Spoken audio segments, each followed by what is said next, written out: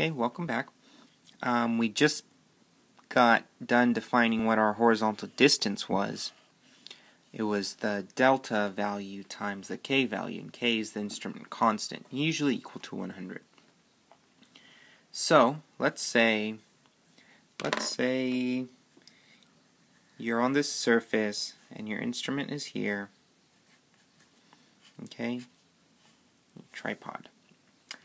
And you have this rod set up at a certain point that you want an elevation of. Okay? So using 3-wire leveling, you read the top, middle, and bottom values of the rod using the crosshair through the telescope. You sight out to the middle.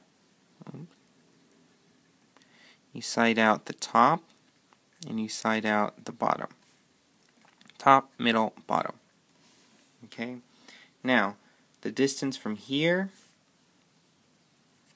to there is your horizontal distance. Okay? And we can figure out the horizontal distances using HD is equal to delta times K. Let's say your top was equal to 6.211, middle was 6.105, and bottom was 6.000. Okay? Let's set up our little chart, and I'll explain how we use stadias and how we use them to find our horizontal distance. Okay? So let's call this the backside column. Remember, backside is always positive. And this is K, which is the stadia. Okay? Now, the readings you get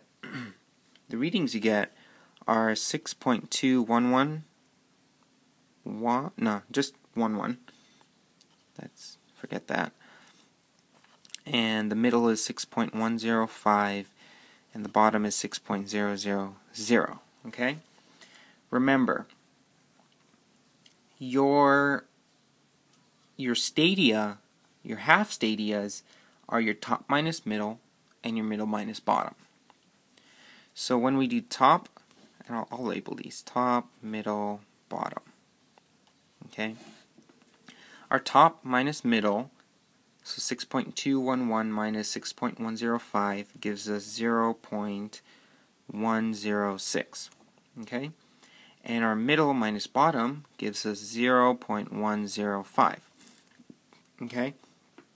These stadias are only different to the first, second, third decimal place. So that's pretty good. It's pretty accurate.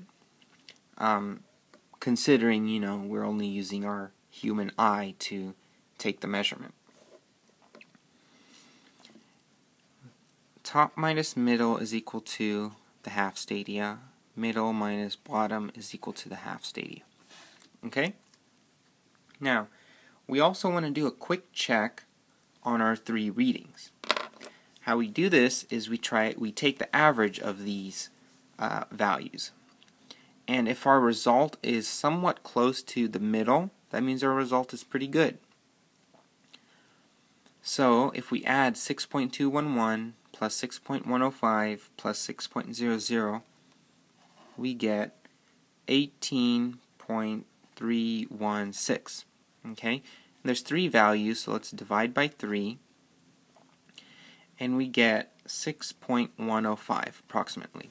This value is close to the middle. It's actually exactly the middle. And that means our readings were pretty accurate, and that's good. Now, let's go back to our stadia and figure out how we can how we can approximate the horizontal distance. Remember, the horizontal distance was delta times k. Here we figured out the 2 half stadias. So if we added the half stadias together, if we added 0.106 plus 0.105, we'd get 0.211. Okay? And that would be our delta. 0.211 is our delta. That's our full stadia. Let me do this. Where should I do this? We can do it here. So our horizontal distance is delta times k. Horizontal distance is delta times k. Delta in our case, or our full stadia, is 0.211, and our k value, remember we said to assume that it's 100, so let's do that, 100, and we get our horizontal distance is approximately 21.1. 21.1. Yeah.